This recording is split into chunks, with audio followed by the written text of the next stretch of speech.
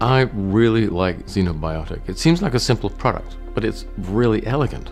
The design behind it is it's beautiful. It's a blend of a lot of different prebiotic fibers. Now the prebiotic fibers, what they do is they feed the probiotic species of bacteria that live in your gut. You have some probiotic species inside you, and if you give them what they need, they thrive, they multiply. But you need different prebiotics to do that.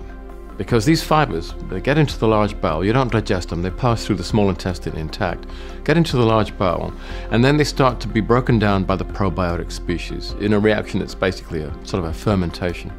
So what we're doing is we're restoring these compounds back into the diet, restoring a healthy microbiome, and producing gram-positive bacteria, which have a really interesting conversation with the cells that line the gut. Basically, they're producing compounds which say, be healthy.